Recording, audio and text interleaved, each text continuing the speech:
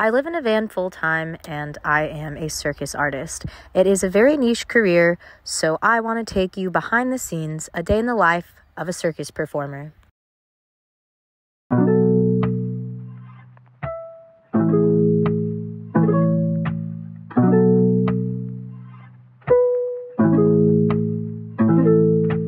We went out with Andrew's coworkers last night and it was too much. And I have a gig.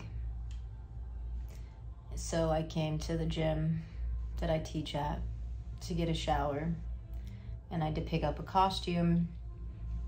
And I'm gonna do my makeup at the gym. And I'm really on the struggle bus. Andrew got me a smoothie from Wawa. And one of those like Gatorade Pedialytes. Oh boy, pray for me. Pray for me. Finished my makeup. I'm gonna put my ponytail on. The van is kind of cluttered.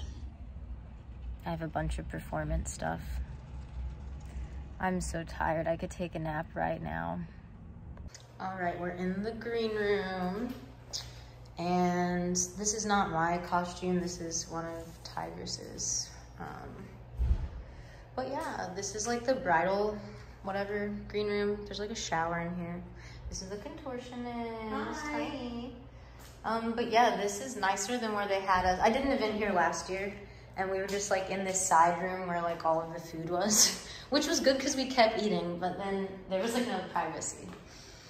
But yeah, I only have 3 sets. I'm gonna get some videos, and yeah.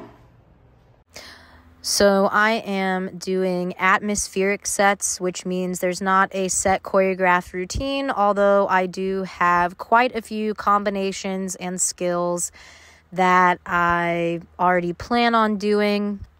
I don't just go up there with an empty mind. Always very aware of my space. This was the first part of the event, which was VIP, so it wasn't as crowded. The first set, there was no music.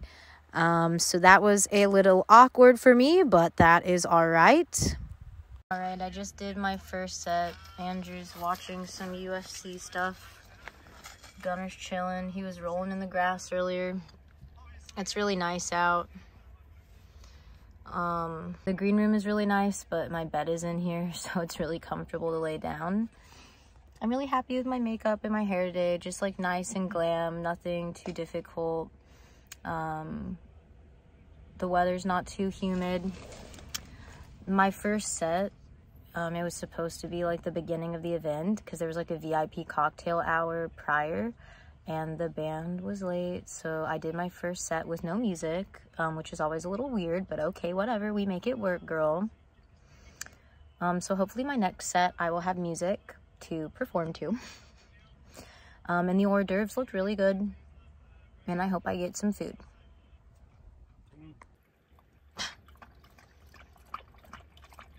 He's so ridiculous. I knew if I pushed it on him, he wouldn't have drank it, but I held it down, just like, let him come to it. So he's like, since you're not forcing me.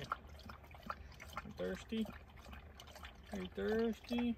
Like a little camel. Are you a little thirsty boy? Oh. Are you a little thirsty boy? Oh, he's so thirsty, Mama. Jeez, Gunner. He's thirsty now. He's like a little child. He's like a little elderly man. I gotta hold your bowl for you. Yep. He's like a little kid. There's some more here. There you go. Oh, now it's dribbling all over. Oh my god. So much slobber. There you go. Still thirsty? I think he's done. Lord.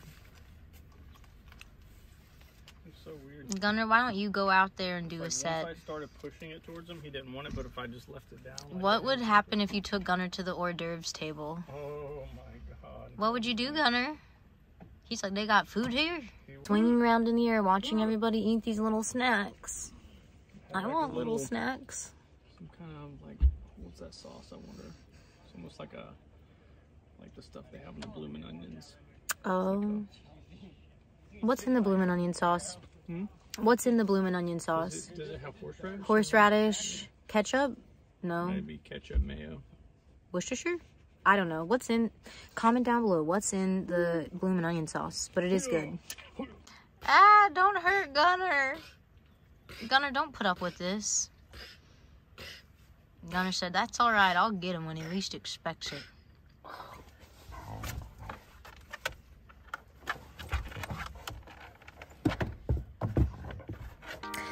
The band or quartet showed up, and it was so lovely performing with live music. This was an event for a university. Guess which one? And now I'll stop talking so you can just enjoy watching this.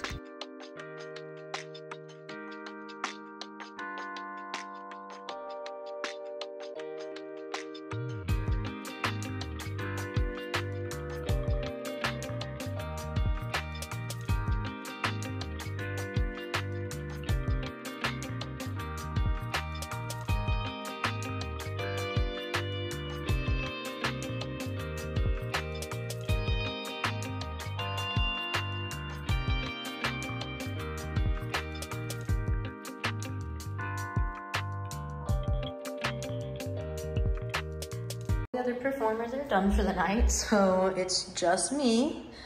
I'm gonna clean up the green room a little bit. There's a shower here. I don't think I'm gonna shower here. I'll probably just shower at Andrew's office. I have one more set in a few minutes. I'm gonna go do that, and then we can't break down until 10 p.m., so we're just gonna veg out and hang out in the van. But yeah. So I was supposed to do my set now, and they are still doing the dinner portion in the barn, and it's like they were doing a presentation and speeches, so nobody was out there. So I just, you know, used common sense and got in touch with the event coordinator and was just like, hey, like, I can push my set back, I'm not going anywhere. Typically you can't break down at events. Like when the event's still going on, it's like really tacky. So like I can't leave until the end of the event anyway. So I don't care if I go on now or later. But that's pretty common with any event I do. The set times change and you just have to be flexible, literally and figuratively. I was just editing some content in the van. What are some pops? So I'm just trying to get limber again. But yeah, I am not as tired as I was earlier. Today was rough. Today was real rough. I got way too crazy daisy last night. But I think it's like pretty insane that I can do what I do feeling the way that I did. All right, stay tuned. This was the final set of the evening, and probably the most crowded set, so I decided to do some more dynamic things. I try not to do all of my super crazy tricks right in the beginning. I try to space a lot of my skills out, so sometimes my sets are more graceful and dancey, and this one was definitely a bit more daring. So if you keep watching, I do an inverted man in the moon. Those are really fun. People seem to like those. And then I also did a climb above drop at the end here. While you're here, thank you so much for watching. Please don't forget to comment, like, and subscribe for more performance content as well as van life content.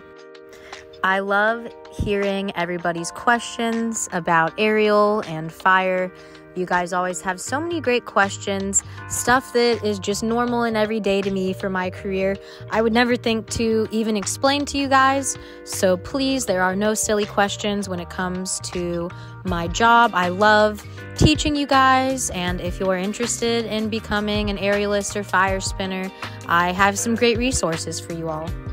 And here's the climb above drop. Some people gasp, but that's always really fun when I surprise people.